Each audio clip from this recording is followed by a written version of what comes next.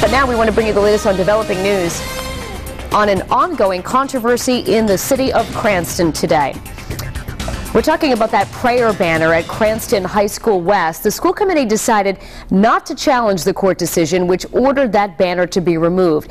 Well, now we're looking forward to find out how soon action is going to be taken in that school. Eyewitness News reporter Susan Campbell joining us now live with the West Bay Mobile Newsroom.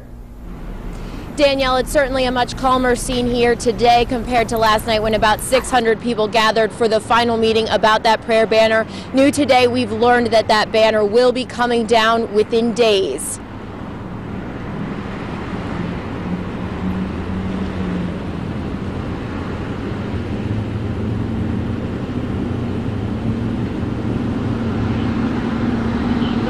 Sorry, it appears we're having some technical difficulties. It was a 5-2 vote last night that the school committee decided to not appeal. We've talked to people out here on the streets. They say they're kind of bummed about the decision. There are a lot of people who wanted the school committee to go ahead and fight, but the school committee tells us that what it really came down to was dollars and cents. They feel like they couldn't have spent that much taxpayer money just to launch another appeal.